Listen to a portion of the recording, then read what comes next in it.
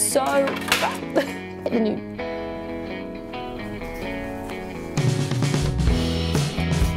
We've made a couple of videos about coffee cups already. The issue hit the news big time last year. If you want more information, go to the description. But basically, only 1% of takeaway coffee cups get recycled because they've got a really thin layer of plastic in them, which means they can't be processed in a normal plant.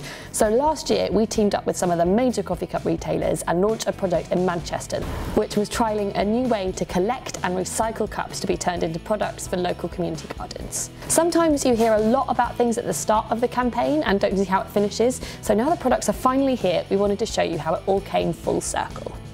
Almost 30,000 cups were collected during the campaign, and then they were sent to the brilliant designers at AShortWalk, where they were turned into bird feeders, chalkboards and plant pot holders. Okay, let's do a little show and tell.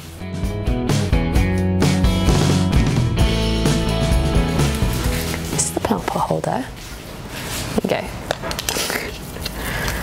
So that goes in there. And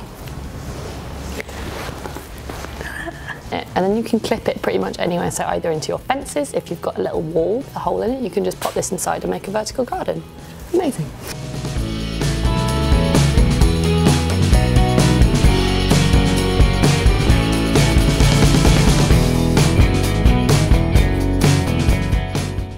We were really keen to have the cups turned into something that was going to be long-lasting and, most importantly, useful. These products have been donated to community gardens to encourage wildlife and growing. This campaign was only possible in the first place because so many different organisations came together to try and find a solution, from universities to retailers to community groups. Collaboration is a huge part of making change happen and a massive part of what we do at Hubbub. Building on the successes of Manchester, we were lucky enough to bring our bright yellow bins to London for the Square Mile Challenge.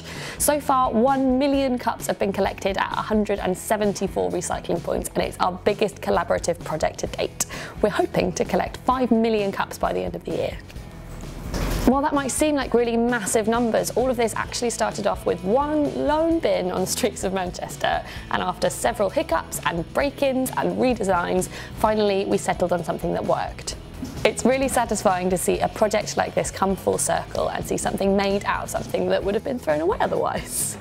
But with that said, if you are an avid coffee drinker, prevention is always better than the cure. Something like this is the best way to reduce waste from your daily grind. If you already use a reusable cup, let me know which one you use in the comments and if it works for you. Thanks for watching and have a glorious weekend.